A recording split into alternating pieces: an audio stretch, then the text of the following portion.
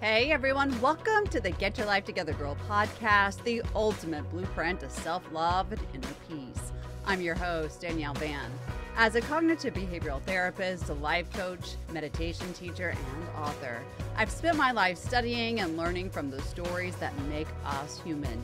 It's my passion and goal to help you shift your mindset and create a lifelong revolution to help you reach your greatest potential. Let me ask you, how was your childhood? Ugh. Half of the people listening just said good and the other half just shuddered. The idea of a perfect parent or the perfect family is honestly a myth. As humans, we are all flawed to some degree. Yet when we grow up in households that can be deemed dysfunctional, the emotional, mental, and even physical impact on our adulthood can really screw us in ways we haven't even realized yet. So today, you and I are taking a one-on-one deep dive into the lasting and profound effects of dysfunction and how it may still be impacting your life now through the behaviors that you use to show up into the world. And we'll talk about how you can begin the inner journey to releasing what is no longer serving you. Let's get right to it. The Get Your Life Together Girl podcast starts right now. Okay. Trigger warning all through this conversation. This is a difficult conversation, a place that may feel a little rattling to some, but we have to talk about the realities that we live in and how we are showing up as grown-ups, especially if we have had emotionally immature parents, if we're still enmeshed in a family that has no boundaries, or we live in a space where what happens on the outside really impacts the inside.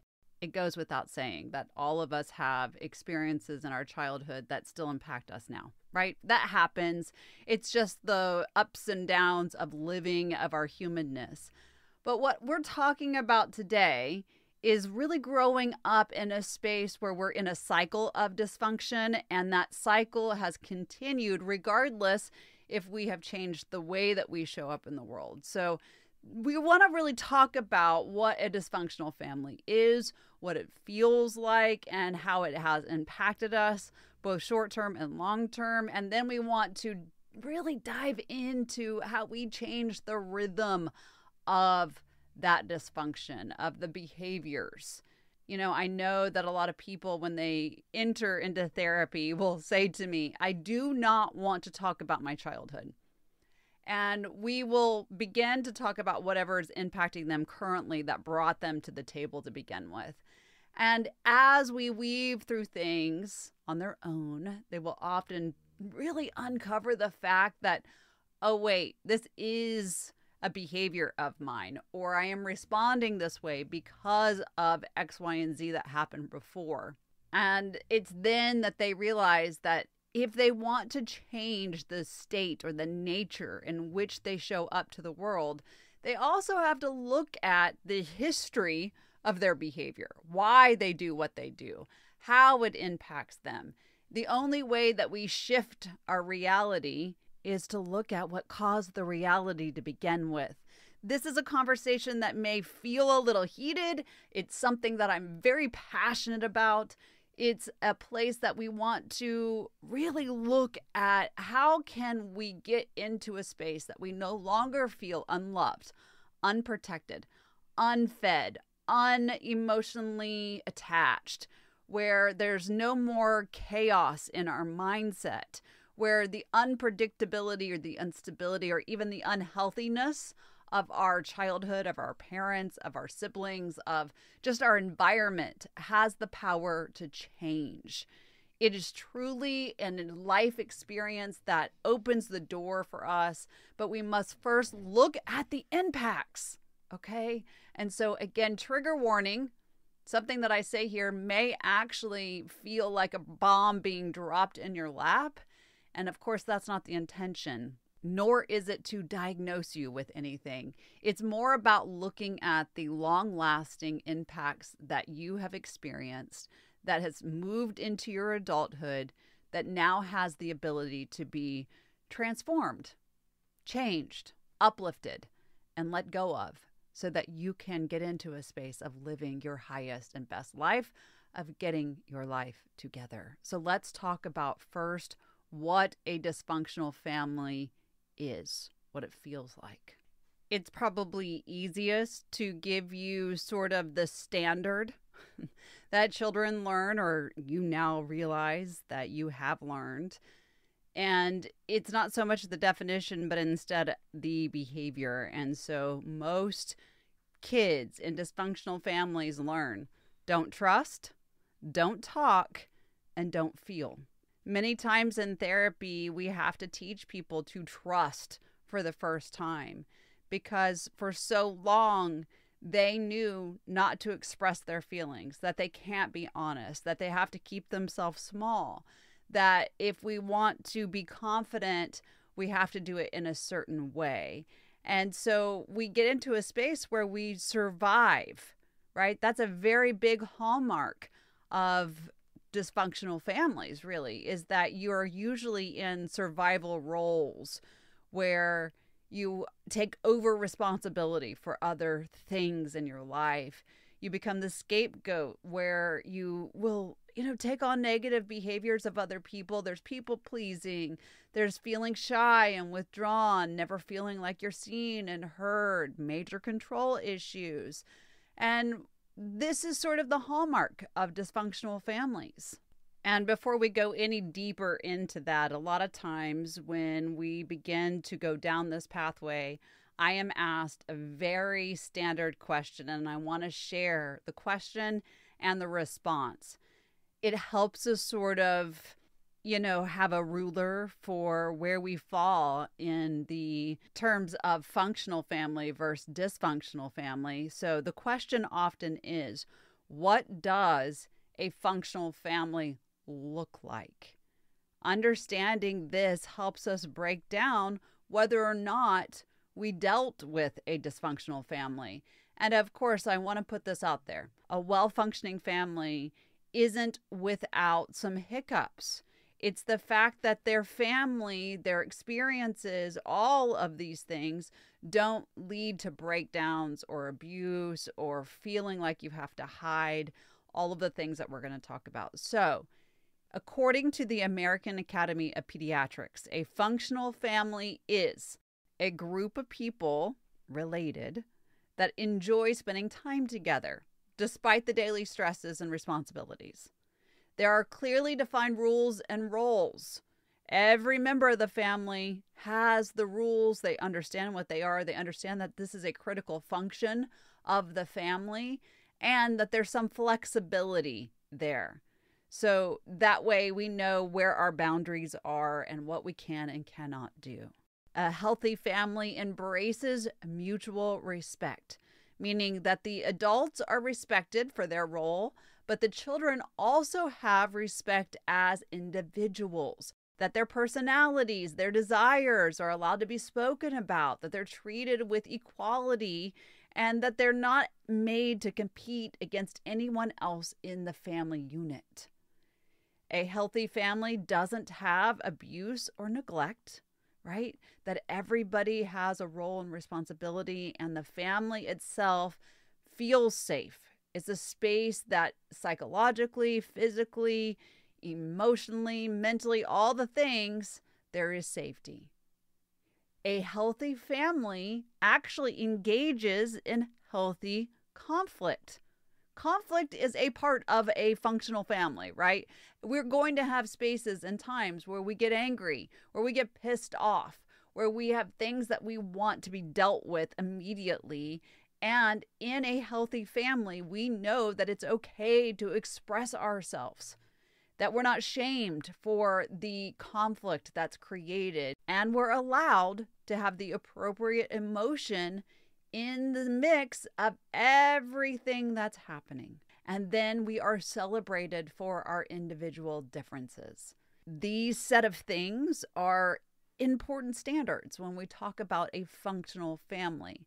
Now let's get into the traits of the dysfunctional family now that you have something to weigh it by. That doesn't mean that everything that is said here is going to happen in every family. we're looking at some of the contributing factors that lead to dysfunction. A dysfunctional family doesn't allow individual members to express their emotions or their needs.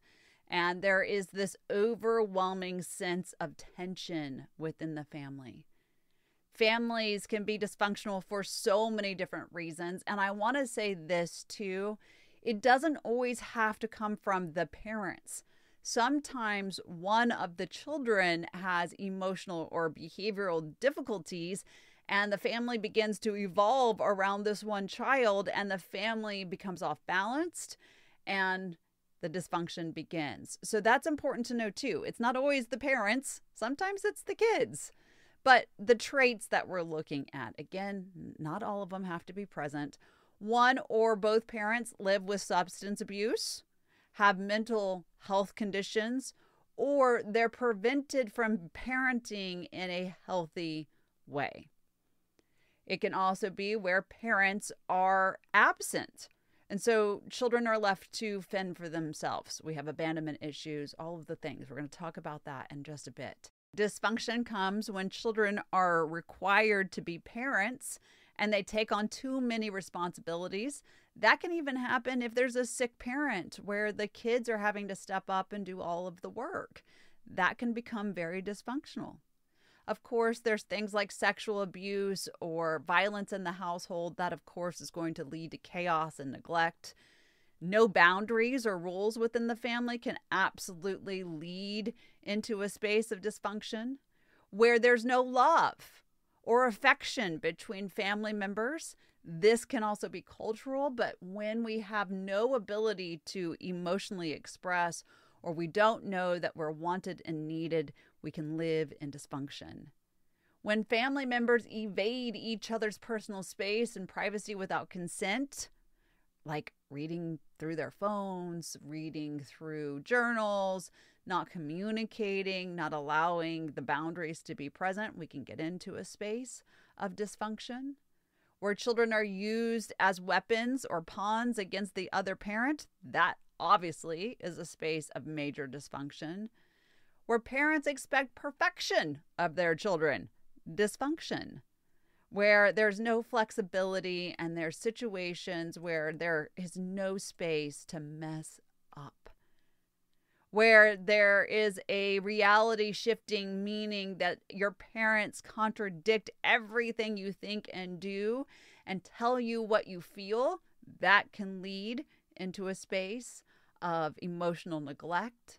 Where there's excess demands placed on certain time and friends and behaviors, and yet there's no guideline or real structure, where there is this feeling of constantly being belittled, controlled, lied to, where affection is only given when you do something to a certain standard and that expectation is met. It can even be where we don't even feel comfortable in our own household, where we are forced to take sides in parent conflict, where there's inappropriate behavior by the parent. And these are all things that can cause this feeling of being unwanted and unloved and unprotected and living in this constant space of survival that I talked about in the very beginning. Everything that I just mentioned really forces a child to step up and create a sense of control, this survival and coping mechanisms and skills that help us embrace some form of emotional stability that really doesn't have a background of love and protection behind it. There's no safety in the behaviors, no safety in the way that we show up. And when we grow up like this, we continue to move forward without realizing that all of those things, or, a handful of those things, create certain things in us that we take into our maturity. The set of behaviors that I'm about to hand over, again, like everything, can be connected to other things other than a neglectful family or dysfunctional family, right? Either way. But let's talk about the impact of an upbringing such as this. And These are not in any particular order. I'm just throwing them out as they come. And the first one that comes up that I see so often is the lack of safety and therefore having major trust issues. Children raised in dysfunctional families often struggle with trust because they do not feel safe. When a parent or a family really fails to keep their promises or they are unpredictable, we have all kinds of ups and downs. It erodes the ability to trust. And that is carried forth from the time that it starts until we identify that it's a problem and we begin to work on the healing process. Think about this. If you don't feel safe, you're less likely to engage in solid relationships. You're much more likely to put up walls, evade positive reinforcement in your life. You usually seek validation for safety, and that can turn into people-pleasing and different elements there. But trust issues is a major factor of dealing with an instability in your childhood. Let's go to the next one. There's a lot of these, so we're going to move through them quickly. Again, we're not trying to diagnose. What we're trying to do is identify some of the things that may be showing up for you that you need to address if you want to get to that next step in your life. So number 2, most people that grow up in dysfunctional families learn to hide and lie. Very interesting, but think about this. In an environment that's filled with turmoil, lying becomes a safety mechanism and a coping mechanism. These are two different things. So safety mechanism is something that you use to keep yourself in a state of safety. Lying, okay? Then coping mechanism is safety has already been eroded. It's not there. It's not a part of the experience, and therefore I'm trying to do something to make me feel safe. Okay, those are two very different things, but lying becomes the coping mechanism to try to get us back into safety. We tend to lie in order to mitigate reactions. We have fear that something may happen, that something may actually intervene with our standard lifestyle, and we put up walls and barriers and lie in hopes that the don't ask, don't tell environment keeps us safe. It is a hard fact. It's something as an adult that's going to kill your professional career. It's going to kill your relationships. It's going to give you a facade of connectivity that's based on zero foundation. Let's talk about the next one. Poor communication skills. Those are very tied together, right? Learning to lie and poor communication skills. Dysfunctional families address nothing generally, right? They avoid issues. They have zero ability to emotionally connect and they don't want to. And therefore we have poor ability to connect through verbals, through communication.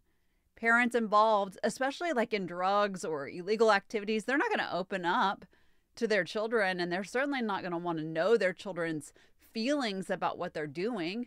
Again, that whole don't ask, don't tell environment impacts your ability to express yourself effectively. This next one is something that I see so often, and it's this feeling of isolation. In adults, that looks like I am never heard.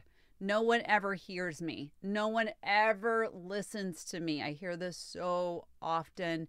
And even if you try to express to someone, I'm hearing you, I'm validating your feelings, they still push so hard, and usually in a very nasty way, in a way that pushes people away.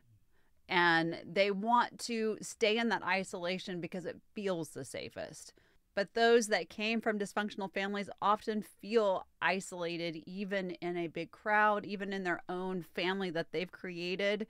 And the reason why is they're so used to a lack of emotional support and zero open communication that when they try to engage in that way, it feels very disjointed. And so there's the disconnection and the loneliness that is coupled together, and that feels very circular. It feels very isolating, a bubble that no one can crack. And if you try, they fight.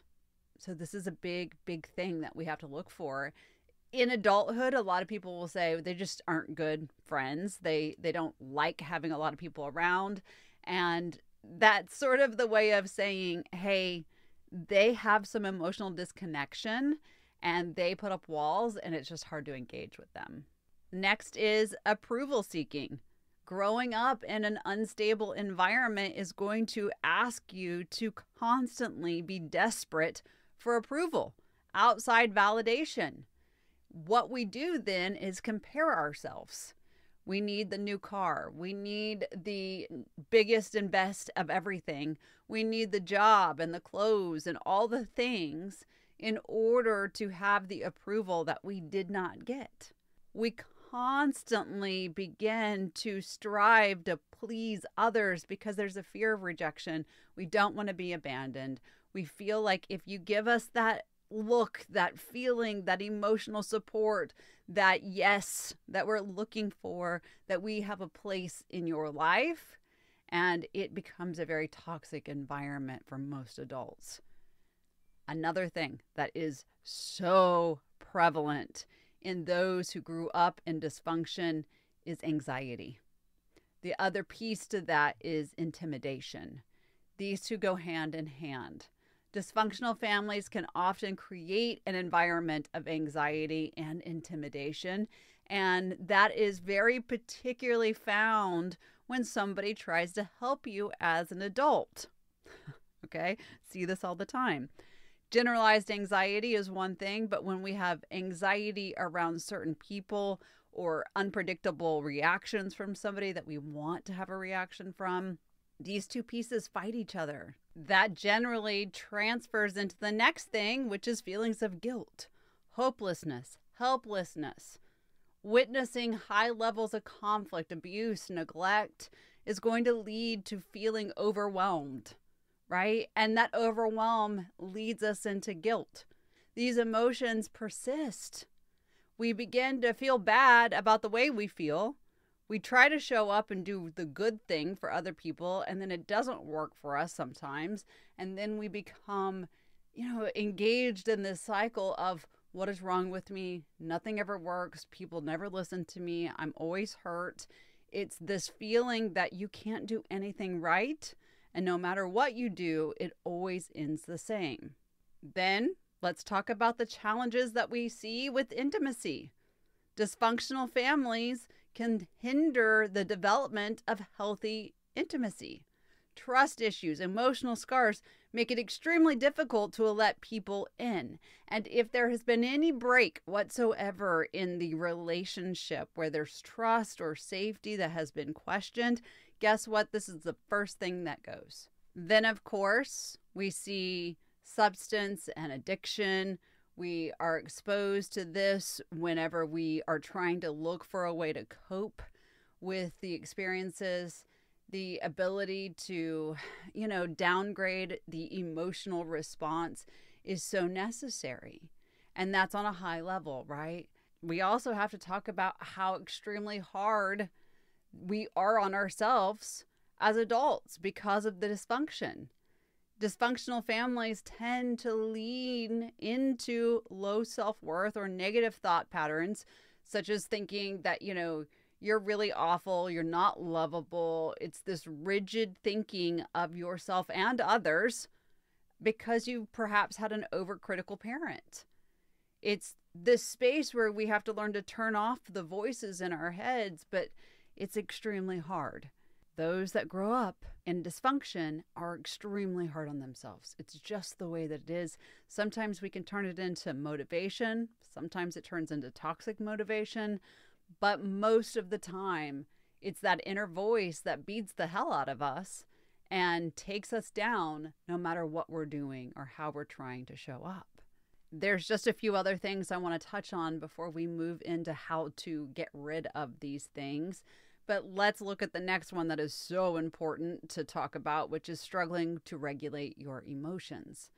Emotional dysregulation will always occur if dysfunction is a part of your life. Early on, you were taught how to feel And early on, when you have been told that it's not okay to cry, it's not okay to be comfortable in uncomfortable situations, it's not okay to allow yourself to express anything other than silence or numbness, we're going to have a really hard time regulating the emotional body. And so if you grew up in this situation, or your parents were really emotionally immature or abusive, you're likely used to bottling up your emotions. You're likely used to shutting other people down when they tried to emotionally connect too. This is a really hard thing to deal with. It is something that will stun a lot of people. It ruins relationships, but it comes back to what was showing up for you when you were younger. Of course, then there is that insecure attachment style where even if you know your family was dysfunctional and you want the opposite, it's extremely hard to go to the opposite. It's common to have difficulties in friendships, in romantic partnerships, and even work relationships because you don't set boundaries, you don't communicate your feelings, or you don't even know what healthy looks like. And so if you struggle with finding or forming or keeping healthy, secure relationships, you need to look at your attachment style. There's really 4 bonds that we all have. It's secure, anxious, avoidant, or disorganized. The last 3 are generally caused by growing up in a dysfunctional family. The wonderful thing is that you can change that as an adult. We're going to talk about that in just a second. The next one is you have no idea, no ability to navigate conflict.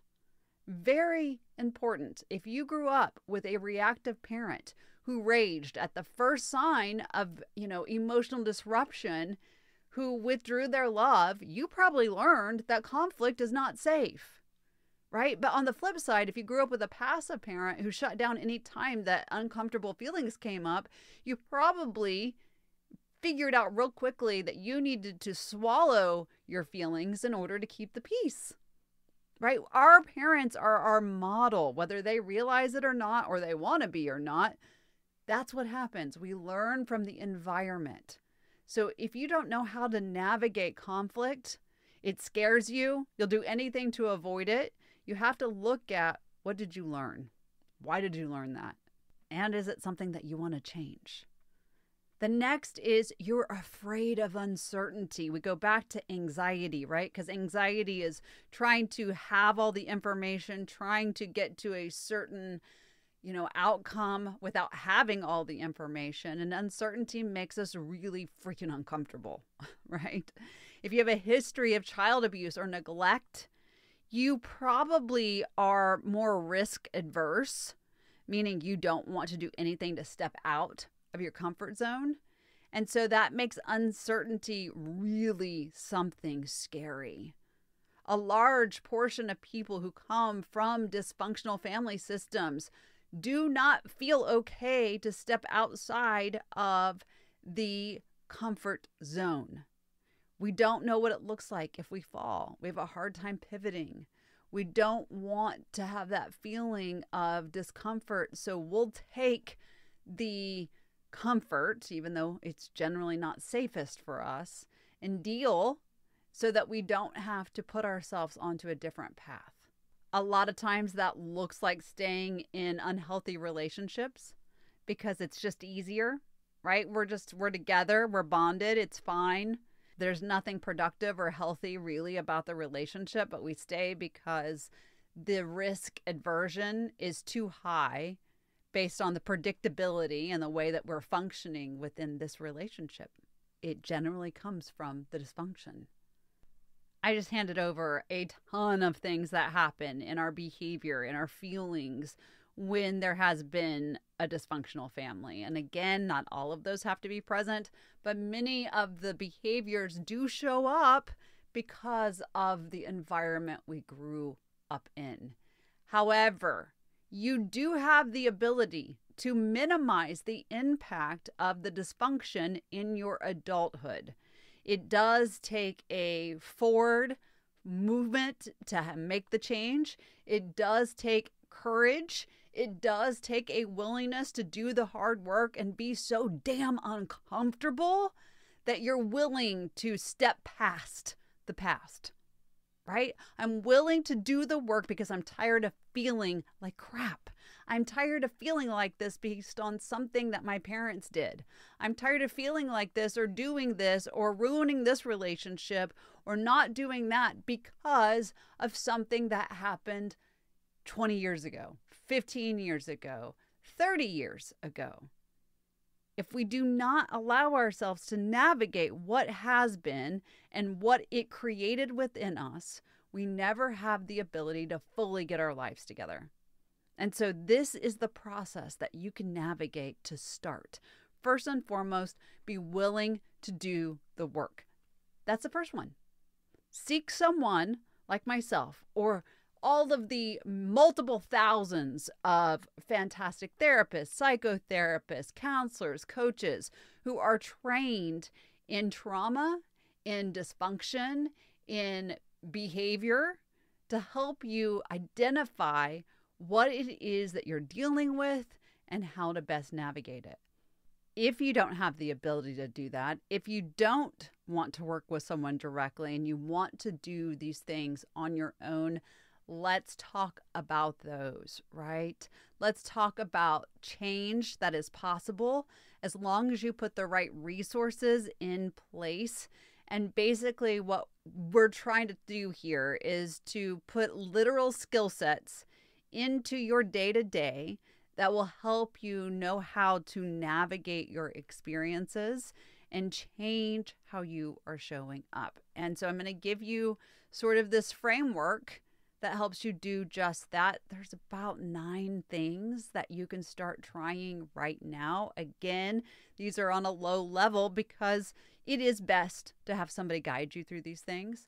But if, again, you can't, here's where to start. So the first one is to, again, give yourself permission and then acknowledge the impact.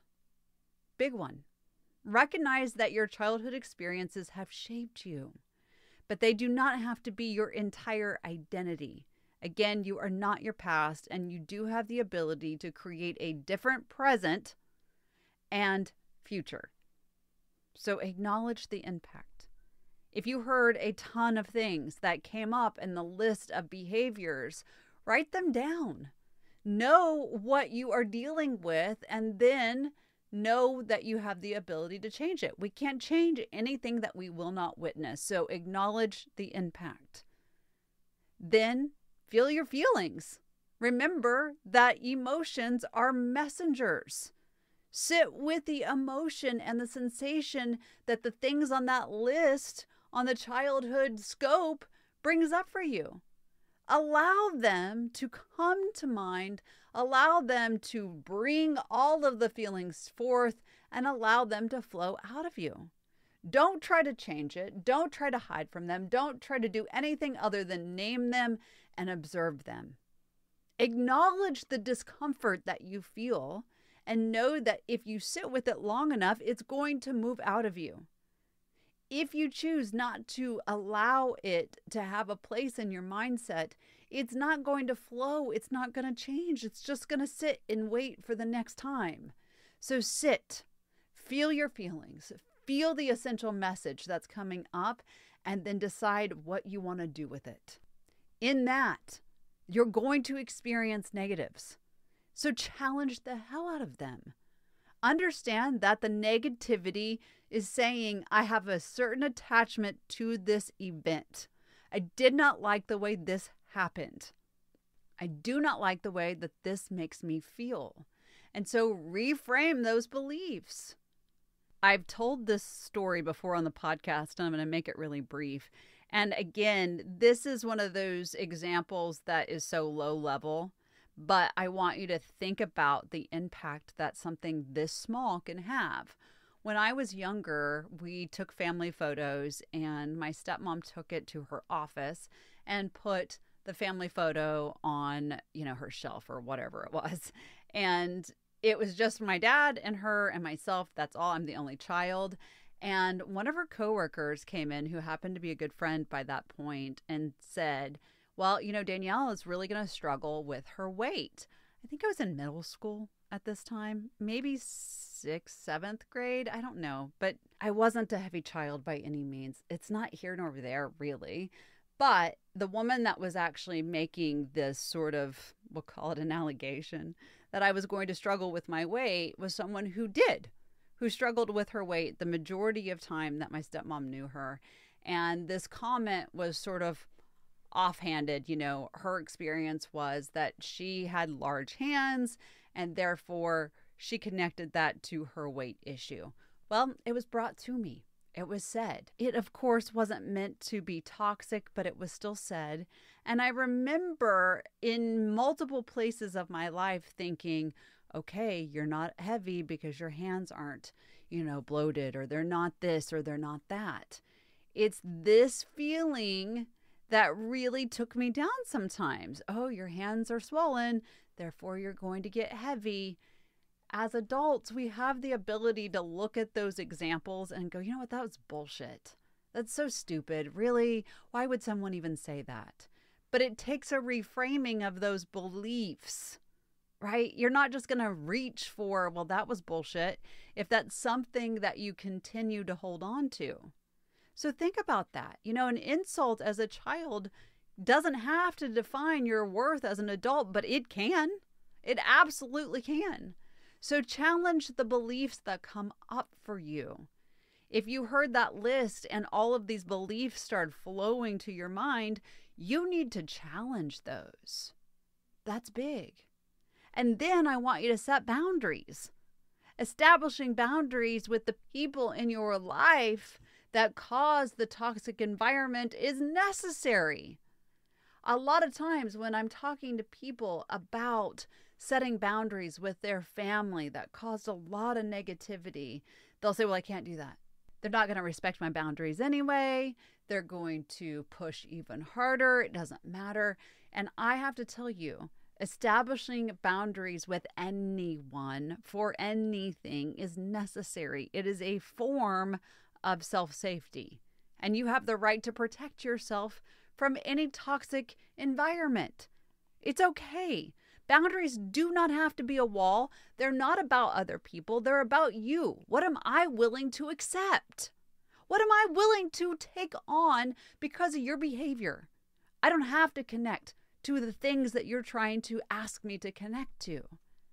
This happens a lot in toxic relationships between parents and child, and it's this feeling like you did this and it made me feel this way, and there's this gaslighting moment of, well, I didn't do that, and the child is left feeling confused.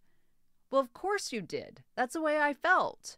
And the parent pushes even harder and harder. This is the essential place to put a boundary in. I don't have to accept your behavior.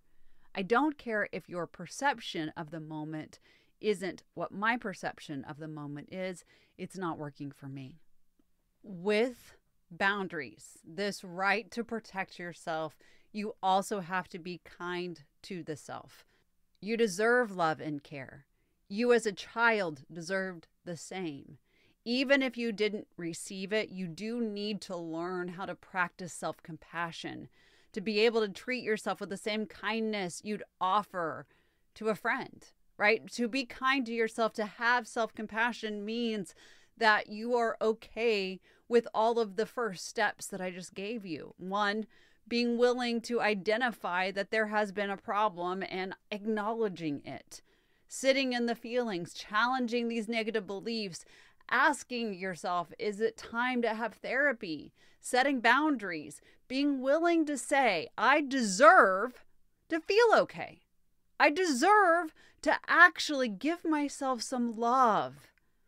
I deserve to show up for myself and to be kind in a way that I may not have ever known before, but I'm willing to try to figure it out. Self-compassion. When you move through those spaces, you begin to move into a new intentionality, which is to define who you are now as an adult. to focus on your strengths, your values, your beliefs, your aspirations, to let go of the labels and the limiting beliefs and these understandings that you were handed over. It's the space where you create a new identity based in authenticity, based in honorable courage, in truth, in sincerity. It's getting into a space where you answer those questions that, if you've listened to the podcast so often, I hand over. What do I want? What do I need? How do I want to feel? How will I get there? It's answering those pieces and moving towards them. To create a new identity as an adult means I understand that my past has happened. I can't change it, but I can learn from it. I can take those experiences and create something new. We're not letting go and acting like those things didn't happen. That's whitewashing your experience, and that is not what we're doing here. What we want to do is simply say, these are the things that happened in my life, and I honor them. They may not have felt good. They may not be what you want, but they are a part of your history, of your story. They made you. They brought you to where you are now, and to act like they don't exist is a shame. What we can do is say, that happened to me, but I am not that thing. There is a major understanding that must come into place, a major understanding that so many of us fail to remember. And it is this: you do not have to confuse where you are with who you are. Your circumstances don't always match your intentions or what's in your heart. Sometimes your circumstances are so far left of what you actually desire that what's really happening is a roadmap to get into a path that works for you. I see where I've been. I know where I'm going. That's the focus. And from there, when you know that your next step is all on you and it doesn't have to be based on the past, you have to learn when to forgive. This is important. Hear me now. Forgiveness does not mean condoning hurtful behavior. It doesn't mean saying it's okay, it's fine, you didn't mean it. It's not giving a pass of freedom to anyone. What it means is that you're freeing yourself from resentment. Forgiveness is really for you. And when you say, I choose to no longer hold the burden of your pain, I choose to no longer hold your behavior and your actions, I choose to allow myself freedom, that's when forgiveness is at its best. Forgiveness is not for everything. I do want to say that.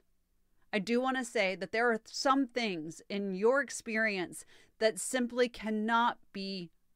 There's some great debates on that, right?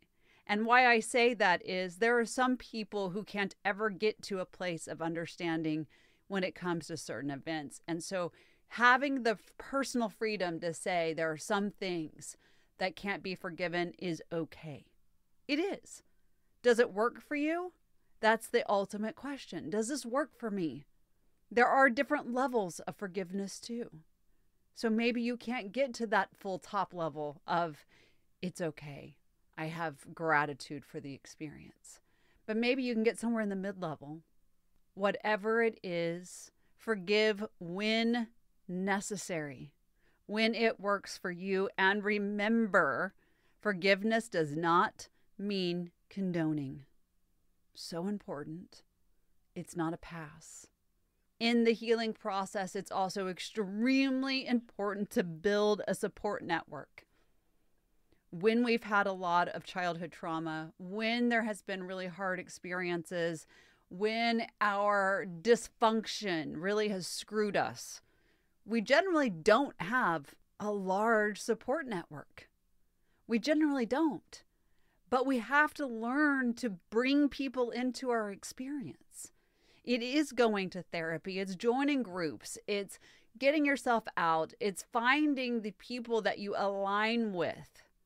It's people that make you feel like you can take your growth and your healing to the next level. So it's seeking out friends or mentors too.